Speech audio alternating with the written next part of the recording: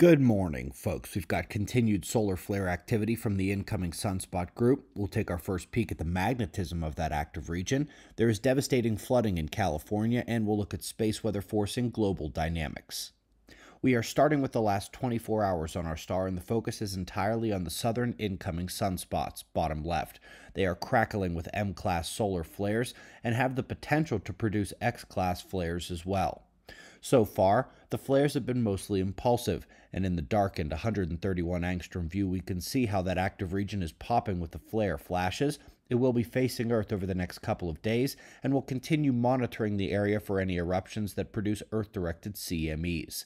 The sunspot group itself is quite large, the largest on the Earth-facing half of the Sun right now. The departing spots on the south have some size, but it's nothing compared to what's incoming.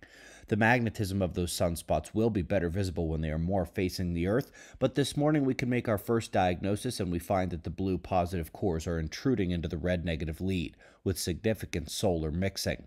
Hopefully we recall that sunspot magnetic classification video from a week ago. Flare watch is high. Meanwhile, there was a slight solar wind perturbation over the last 24 hours. It's looking like it's likely the edge of a coronal hole stream. It's not very strong and is driving only minor reverberations in Earth's magnetic field while the KP index remains fairly low. No solar storm conditions from it as of now. Up next, we're going to the major storm hitting California.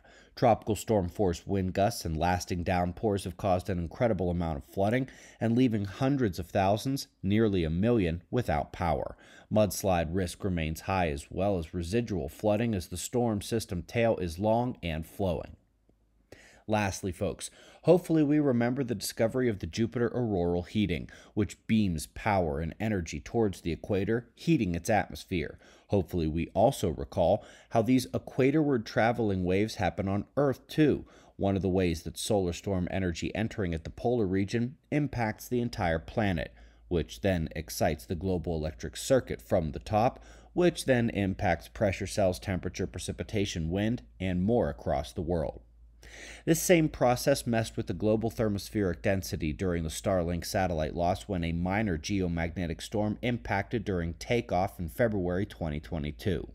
38 satellites were lost during what was expected to be only a minor solar impact, but its effect on the ionosphere due to the increasing energy penetration was significant due to Earth's weakening magnetic field, and it spread across the world due to those electrodynamic interactions from the aurora heading towards the equator.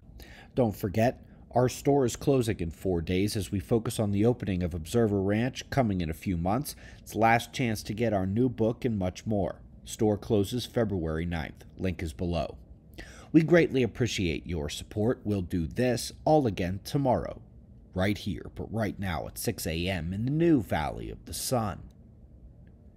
Eyes open, no fear. Be safe, everyone.